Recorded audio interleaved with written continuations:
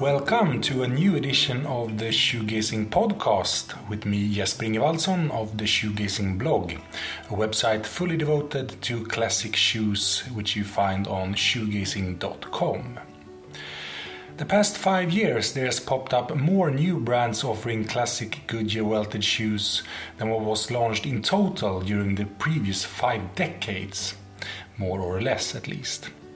In this saturated market, it's a big challenge to stand out and find a solid customer base, especially if you are a small independent brand. One who has succeeded is Sons of Henrey, created by Tom Brone from Belgium, with shoes made in a factory in Spain. The brand launched a bit over a year ago. It immediately managed to make an impact and has been growing slowly but steadily since the start. We get an insight into the process of finding a factory and all the challenges in setting up a new brand, and he shares a lot of learnings on being a small player producing in a large factory. A very interesting insight into this part of the shoe world. Okay, Tom Brone of Sons of Henrey, welcome to the Shoegazing podcast. Thank you for having me. Yeah, really excited. Yeah, happy to have you. You're visiting Sweden for the first time now. We're having the Shoegazing Super Trunk show tomorrow where you exhibit. Yeah, that's true. I got here this morning and I spent a bit of time in Stockholm, beautiful city, and now I'm really excited for the trunk show tomorrow. Yeah, it's also my first trunk show, by the way. So yeah, exactly. So yeah, a lot to look forward to. Yeah, I hope it will be a good day. I hope so too. Yeah. So I know you've had an interest in classic shoes for quite some time, and I think when I got to know you, you were proxying Vosh shoes to people outside of Europe. Was that sort of your first encounter with the shoe world from a sort of business side? Yes, it was. It must have been around 2012, I think. I visited Budapest on a city trip, and I knew about Vaz by reading on the internet and by reading their book, the very famous book that Mr. Vaz wrote, of course. And I was interested to visit their shop in Budapest, so I spent an afternoon there talking with Reggio Cutti, the sales manager at the time of Vaz Shoes. And so we were talking, and all of a sudden he asked me if I would be interested in being their online agent, because at the time in Hungary selling on the internet was quite difficult, and they had just developed 2 really new modern shoe lasts, the U last and the F last, and they were very popular outside of Hungary, but they didn't have any way to sell it out to countries such as China, Japan, Singapore, United States. So they asked me if I wanted to be their online agent, and since I was still in school, I was studying finance, it interested me, and so I said yes, fine, of course, and I asked Reggio how he would see it work, and he told me they had a lot of shoes in stock, different sizes, on their modern lasts that they couldn't sell, and he showed them to me, and he asked me, yes, if you have a way of selling them, then please be my guest. So I looked at the shoes were beautiful, really well made, the price was perfect, so I said, okay, I'll give it a try, and I bought, I think, maybe two dozen pair of shoes. I brought them with me to Belgium, and I started selling on forums, on the internet, on eBay, pretty much on every place I could imagine, and the demand was huge. The demand from United States was huge, also from China, and so that was pretty much my first entry into the world of shoes from a business side. But you did this on the side when you I did it on the side. So I met Reggio, I think, when I was in my last bachelor years, so the last couple of years of my studies I was a proxy for Vaz. I set up a company in Belgium, and as I said, since I studied finance, I had a bit of an affiliation with the business side of things, so it was also a really good learning school for me. And at the beginning, I also decided that the money I earned with selling shoes, I would reinvest in learning about the industry, because I was still in school, so I didn't have any obligations. So the money that I made could be reinvested to go to fairs such as Linea Pelle and Micam. I visited different workshops in Europe. I visited leather suppliers from Vaz and also different ones that I got to know just by Googling them and saying that I was the agent for Vaz, and so that was a bit of a step inside. Yeah, door opener. A door opener indeed. Because Vaz was really well known, so it was a bit of a golden ticket for me. And so in that way as well, I owe a lot to Reggio, because he basically taught me everything that I wanted to know about how a shoe is made, how to recognize good quality leather, what are the good suppliers, which are not good suppliers. Pretty much everything. So that was a really good learning school for me. Yeah, I can imagine. And I know that you then went on to create the G store, where you sold then especially wash shoes. Tell me a bit about that project. Yeah, correct. So after graduating, I first spent a couple of months traveling, and then I got the idea that I wanted to do something more than shoes, because, like I said, I was selling Vaz shoes, but I wanted to sell some other products as well. And my main goal was always to combine high quality materials with cost-effective production. So what I did was contact different factories in Europe and ask them if I could send them the materials, and they would make the products for me. So gloves and belts and things like that. And from that idea, Jeeves was born, which was a really interesting time, because at the time I had no idea how to set up a web store, how to set up a marketing campaign, how to set up a business plan. Of course, I learned about it in school, but learning and doing are two different things. And so I set up Jeeves, which was a lot of fun, but I quickly realized that shoes were my main interest. So I closed down Jeeves, I think after a year and a half or maybe 2 years. Yeah. When was this? I think that must have been about I think I started it in 2016. Yeah, I started Jeeves in 2016, and I shut it down, I think, in 2018.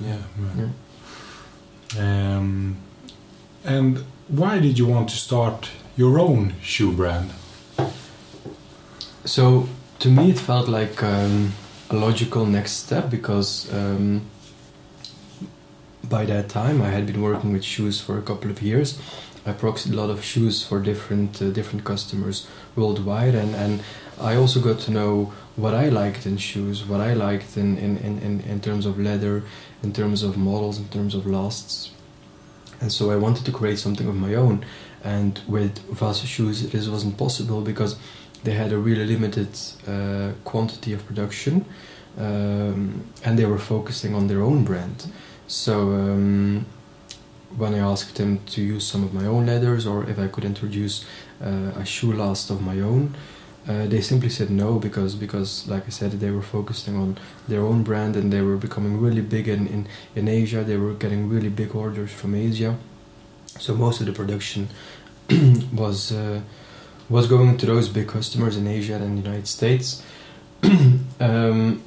So that's why I decided to build my own brand, just to have full control over which types of leathers I would use, the shape of the lasts, the marketing behind it, everything. And when you had decided that you wanted to create your own brand, sort of, where did you start? Yeah, where did I start? That's a good question. I think that this must have been around 2016. In 2016 I decided I wanted to build my own brand, so that's quite some time ago. And back then I just wrote down a couple of things that I knew for myself that I really wanted to include. So I really wanted to work with certain types of leather. I really wanted to work with certain suppliers, and I also had a price point in mind that I really wanted to reach. So I had to look for a manufacturer, and then basically I didn't build a roadmap like many people did, because I decided from the beginning that I wanted to take my time. I didn't want to rush anything. I want to do it properly, you know. So that was also quite important to me. Yeah. And how did you come up with the name Sons of Henrey? Yeah, that's a bit of a funny story actually. So after launching and closing Jeeves, I had to find a new name. Lots of people told me, yeah, why don't you just take Jeeves? But I couldn't do that because the name Jeeves has a completely different meaning. Yeah. And so I was actually having dinner at my parents' place, and I was telling my father like, I really don't know a name for the brand. I'm a bit at loss, and my father said to me, but just wait a couple of seconds, and he went down to the basement and he got a picture of his great grandfather, and his name was Henry, or the Flemish version of Henry, and my father told me that he was a shoemaker in Izehem, which is a very popular part in the Flemish part of Belgium. That's really well known for their shoes. Of course, now not anymore, but it used to be. Yeah, it used to be like the Northampton of Belgium. Indeed, yeah, something like that. Yeah, and so I told my father, okay, so then the name is decided. I mean, I'm going to call it Sons of Henrey, but I don't advertise it as much because I know a couple of brands who advertise things like that to like some kind of quality hallmark, but I don't want to do that. I don't advertise it as much. It's just sort of like a synthetic heritage, or indeed, yeah. So I really didn't want to do that. I think it's written really small, like at the bottom of my website. But other than that, I don't say it to anyone. Yeah, except now, of course, to 1,000 listeners. But you mentioned a bit, that you had an idea of what style of shoes and price point already from the beginning. Indeed. Because I always liked a classic shoe. Like when you look at my collection, the patterns are all really classic. Because, funnily enough, the first question people ask me is always, "Oh, but who draws the shoes? Who makes the patterns?" And I'm like, yeah, but the patterns have been around for hundreds of years, so the pattern is really classic. But for me, the most important thing was the leather. So when you look, for example, at my Chelsea boot, it's a really classic pattern, but it's a hole cut pattern, so that's kind of special. But then I make it, for example, in Utah leather by Tannery Haas, so that makes it special to me. Inca grain, llama calf, leathers like that were really important to me.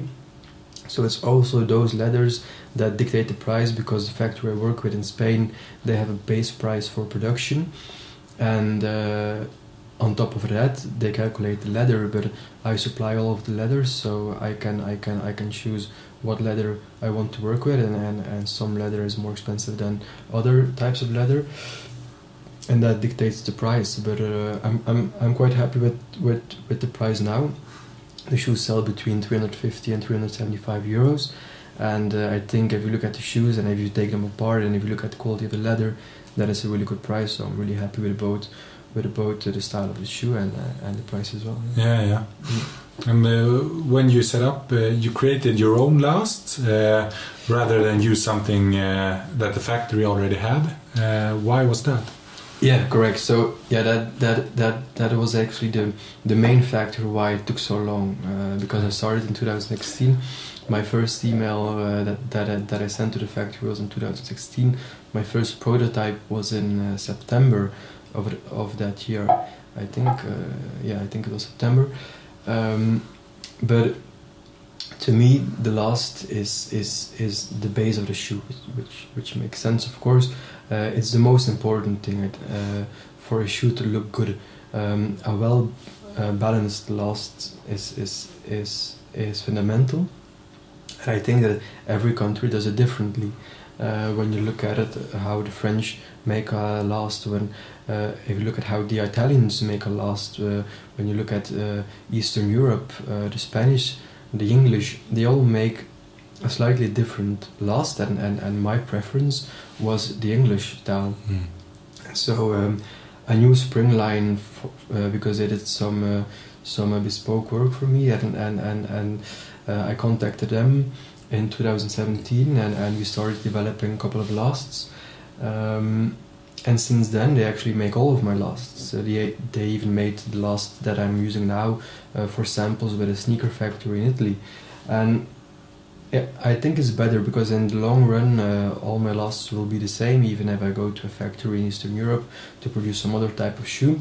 All the lasts are made in England with the English type of toe, with their slightly shorter shape of last. And you own the last, so to speak. Yeah, and I own the last. I own about 7 different lasts by now, and like you say, there's some kind of value there because when I switch factories, I can just take the last with me. It takes longer time, costs a bit more to set up, but it can add value in the long run, so to speak. And then there was one more advantage, I think, of contacting Springline. The fact that first of all they speak English, and second of all they are in the UK, so I get to visit them now and then, and they speak English, so they understand what I say, and also they are really precise. I mean, they make the lasts for some of the most high-end factories in Northampton, and when you say to the people in Springline, I want to reduce this or this with 1 millimeter, it will be reduced with 1 millimeter. When you tell it to a last maker in Spain, well, yeah, you know what I mean then. So, to me, Springline was a really obvious choice. Yeah. And you make the shoes at a relatively large manufacturer of Goodyear welted shoes in Almansa in Spain. How did you end up with this factory? With this factory, so basically when I try to locate a new factory, the process is always the same.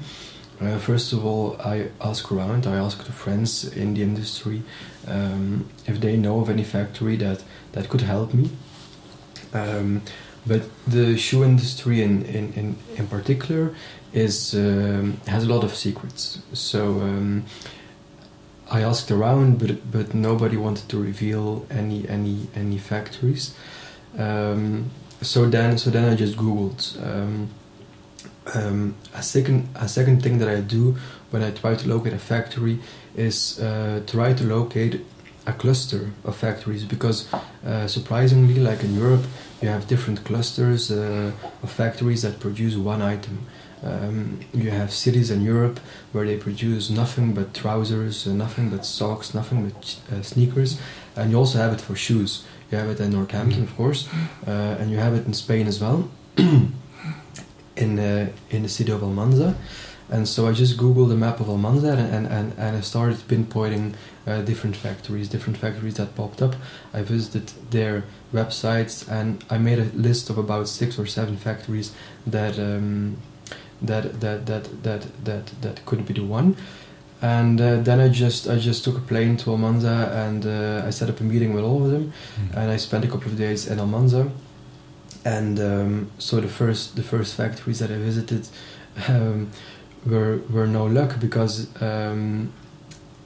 they were really industrial. They asked for minimum order quantities of 1,000 pair. They didn't want to work with my leather. They didn't want to work with my lasts. They said it would be a headache.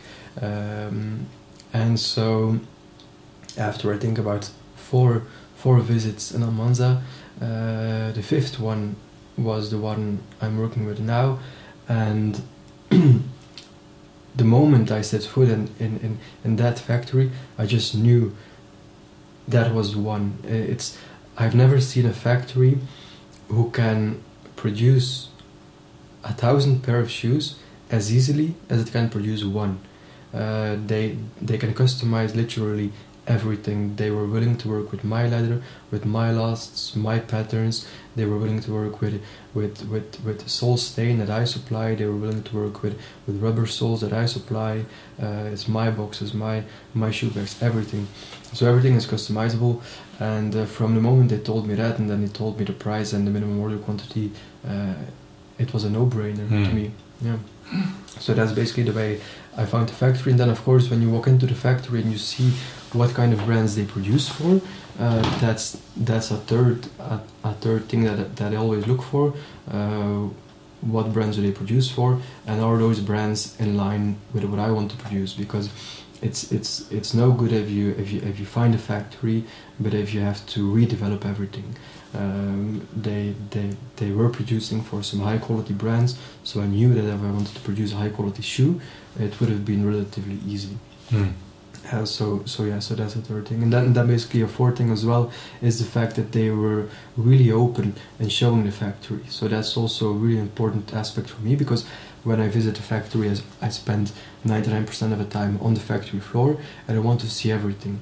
I ask everything and I want to see everything. I want to open every box. I want to ask for every supplier, and the moment they don't want to tell it to me, or they can't tell it to me, then I know that something isn't right. So in Spain they're really open, and every question I have they answer. So yeah, that's perfect. And but you are a pretty small brand, and what's the challenge as a small player working with a factory that also has a bunch of larger brands they work for? Yeah, so I'm still a small brand. I wouldn't be surprised if I'm the smallest brand in the factory at the moment. So that's a huge challenge. That's actually the biggest challenge. I was a bit lucky because I contacted him in 2016, like I said, and at the time they didn't really have a lot of big customers. They weren't producing as much as they were now, so they were taking everyone. I mean, even me with my small quantities, they were happy to have me. So at the time all went smoothly, but now I noticed that they have some really large orders for them, really large fashion brands as well, and then it's really difficult for me because my production is delayed in favor of them, because of course when they are running late, or when time is crucial, then they will first finish the shoes for those big brands, and then have a look at my shoes. So that's really annoying, because I sometimes have the feeling like when I'm not there that nothing much happens. So that's why I visit as much as possible. Yeah, you have to be there. Yeah, I have to be there, and then when I'm there, they're really helpful, and I'm able to really push everything, and a lot gets done. From the moment I'm out of the factory, it's less. It's not nothing, but it's just less. So that's a bit annoying. But on the other hand, I do notice that the workers inside the factory, it's difficult to explain, but they take more pride in manufacturing small detailed orders for new brands than big mass production for bigger brands, you know.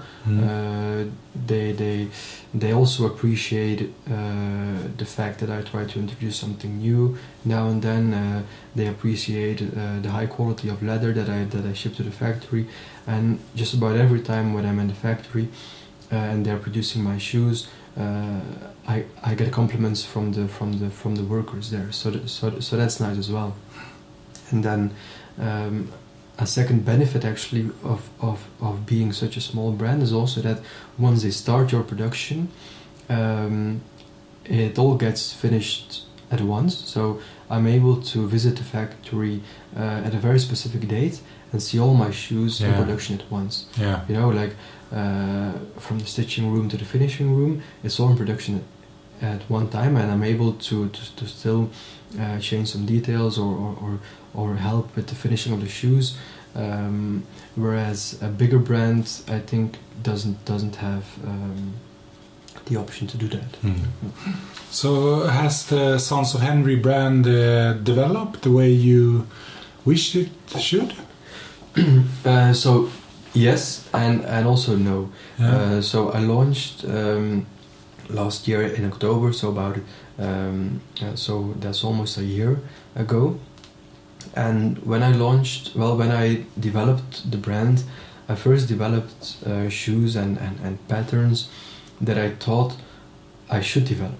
Like I thought, okay, what do people buy? A black Oxford, a brown Oxford, and so I developed that. But when the collection launched, I felt right away that in some way I wasn't happy with it. I mean, I was happy with the quality, and I was happy with the shape and everything. But to me, it was a bit boring. I mean, you can buy a black Oxford from just about any brand in the market, but the collection now, for example, I sell a Lama Calf Oxford or an Inca Grain Derby, and I'm convinced that at my price point you can't find it from any other brand. So I want the brand to be known for its special models. It's for the use of different leathers. So that's why now in the collection I have 0 black shoes, and I even think I have 0 brown Oxfords actually. Yeah. So you tweaked the lineup a bit then. Yeah, I tweaked it a lot because I launched last year, but I launched a bit too soon because I didn't have many patterns yet, and then I noticed it right away that my offer was a bit limited,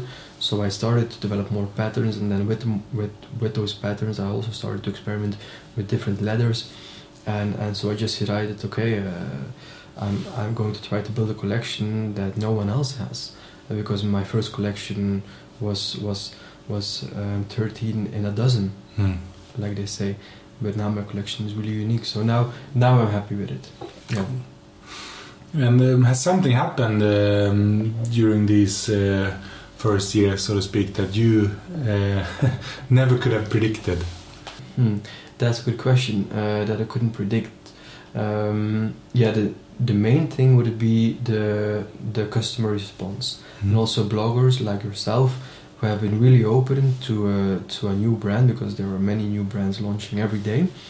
And even if I have been in business for less than a year with Sons of Henrey, I have customers, for example, that own 14 pair of shoes of my brand, and then I think I have 14 pair of shoes. That's more shoes than I have in my closet, and they have it of Sons of Henrey. So yeah, I'm really happy with the support of my customers, because it's also a bit of a trust relationship. Because in my business model I work a lot with pre-orders. So with a pre-order I oftentimes don't have a picture of the shoe or how it's going to look when it's finished. But even with the pre-order business model, I get a lot of orders from customers who email me and say, I trust that it will be a nice looking shoe, just because they know that I used to work with Vaz, and now with my own brand as well. I will never sell a shoe that to me doesn't look good. So it's a bit of trust. So yeah, I really didn't expect the comments from customers. Yeah. I'm really happy with that. And then also, for example, the fact that I was asked for the super trunk tomorrow, that's something I never could have hoped for actually. But yeah, I'm really grateful for that. Cool. Yeah, happy to have you here. So. Yeah, thank you. But like you said, I mean, it's a really fierce competition out there nowadays. Like you say, there pops out new brands of welted shoes more or less every week. It feels sometimes.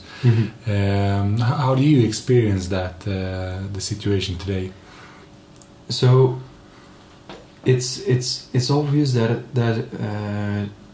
we are that the demand has changed. I mean, when I was selling Vos shoes were super popular, and the price wasn't an issue.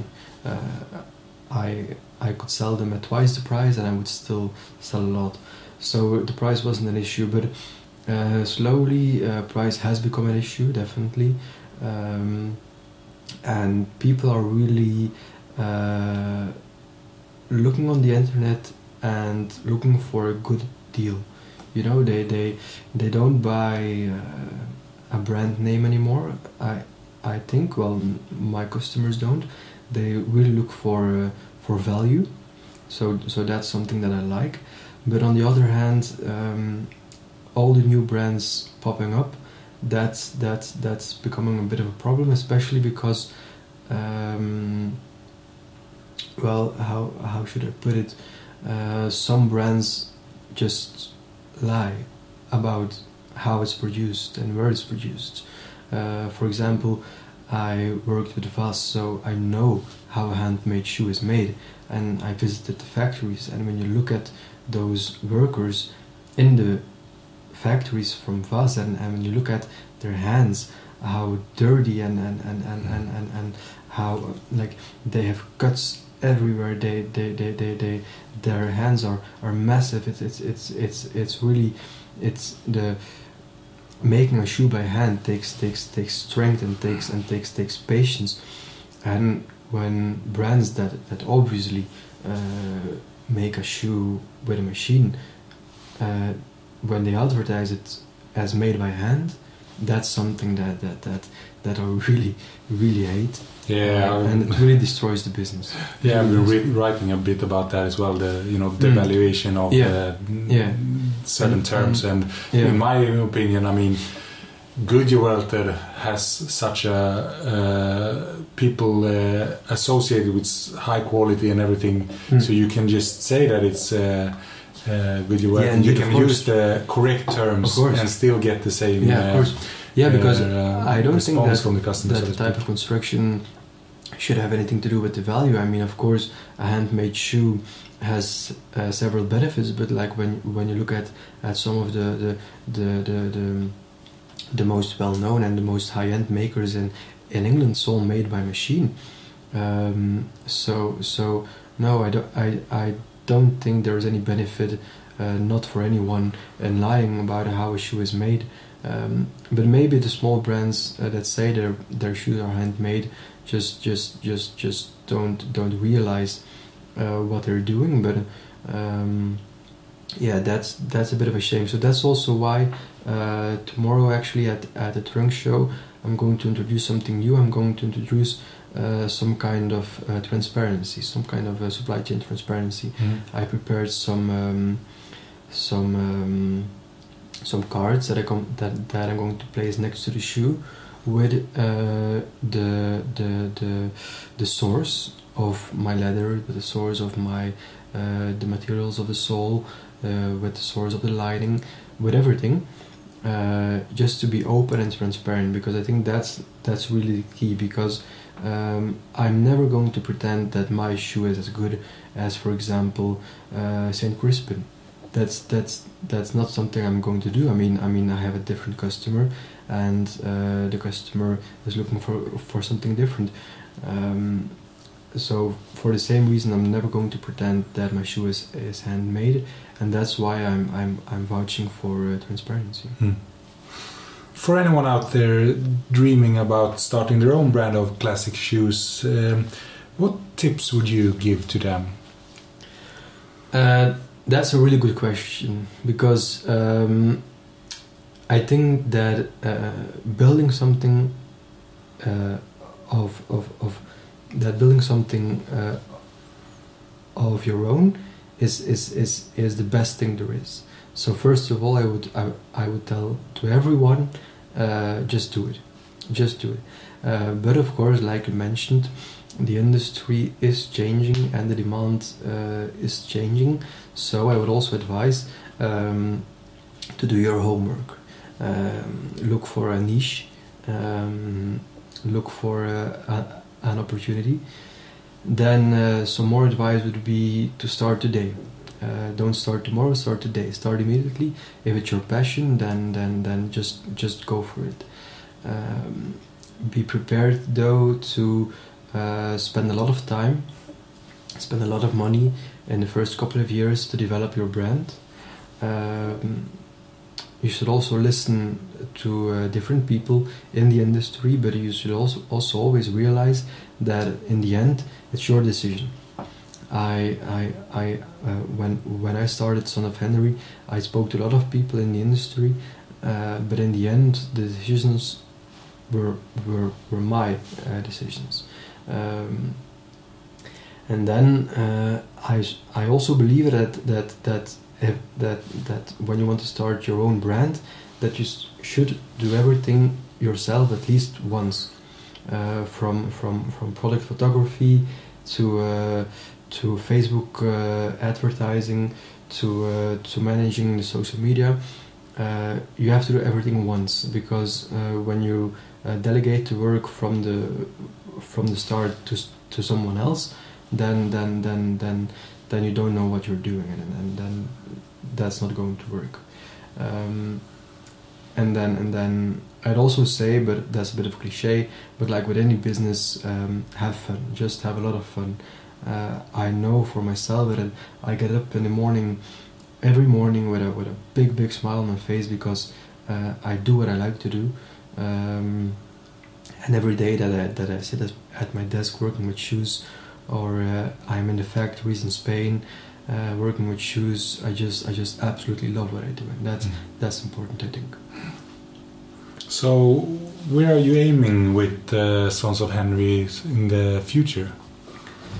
To be honest, I don't know. I mean, at the moment I have a lot in the pipeline. I have developed a couple of new lasts, a sneaker last, a loafer last, and then an English round last, actually. So definitely I'm going to introduce all those three in the next couple of months. And then I'm also shifting a bit of production to Italy for the sneakers, and also to Eastern Europe also for the sneakers. So that's becoming a bit of it's becoming a bit bigger. So that also has a bit more problems with it. And then perhaps in the future, I think I will, instead of focus on building more patterns, I think I will focus more on introducing new leathers and new types of construction. I'm going to introduce an unlined construction as well for next summer. And I was thinking of introducing a more expensive line and a more affordable line as well. But those things take time, so I think that won't be for the next year. And then I'm also working, like I said, I'm going to introduce tomorrow a little bit about supply chain transparency, which I think is important. So yeah, a lot of different things that are going on at the same time. So yeah, who knows? Maybe if you ask me again in a year, the answer will be completely different. I don't know. Yeah, you have a lot of things up and running, so yeah, indeed, yeah, all the time. All right, Tom Brone of Sons of Henrey, thank you very much for being part of the Shoegazing podcast. My pleasure. It was really, really nice to be here. Thank you.